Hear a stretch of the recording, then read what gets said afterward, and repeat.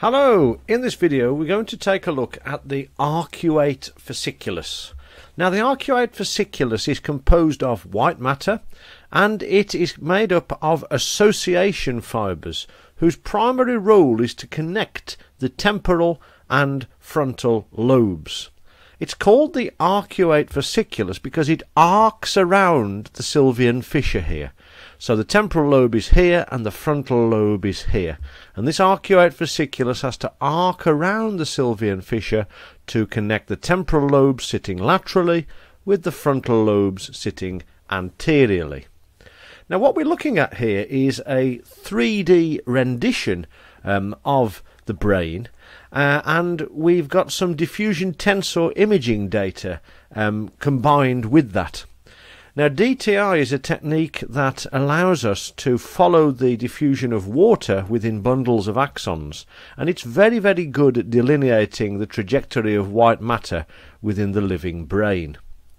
Now the arcuate fasciculus, its primary role is in language, and you may have heard about it connecting Wernicke's and Broca's areas. Now Wernicke's area sits at the superior part of the temporal lobe, and in fact this does also extend into the inferior parietal lobe as well. So Wernicke's area sits approximately here, and Broca's area sits in the inferior lateral portion of the frontal lobe around about here. What you can see in blue is a depiction of the white matter almost like spaghetti strands. The strands beginning here in the region of the temporal lobe and terminating here in the region of the frontal lobe. Now the accepted dogma is that the arcuate fasciculus is unidirectional.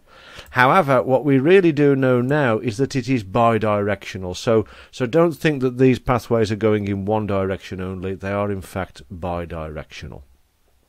What I'm going to do now is peel away the surface of the brain, but leave the white matter intact so we can see these arcing fibres. So I'm going to crop away much of the left hemisphere, and you'll start to see the arcuate fasciculus coming into view. So now we can start to see those beautiful arcing fibres. Alright, so if I just alter the view very slightly, here are the fibres within the ends of the fibres rather within the temporal lobe, here are the ends of the fibres in the frontal lobe, and we can see them arcing around like this. Now the classic description of language function is that Wernicke's area is involved in the receptive aspects of language, i.e. understanding language essentially, and that Broca's area is involved in the expressive aspects of language, that is the production of language, and that they are connected together by this arcuate fasciculus. You should recall that if you have damage to Wernicke's area, classically you get a receptive dysphasia where the patient is able to speak fluently due to having an intact Broca's area but has very poor comprehension. Conversely, in a patient who has a Broca's dysphasia, they have great difficulty getting the words out, but don't tend to have such problems with understanding because Wernicke's area is intact. There is a rarer type of dysphasia where the arcuate fasciculus itself is damaged, leaving Wernicke's and Broca's areas intact.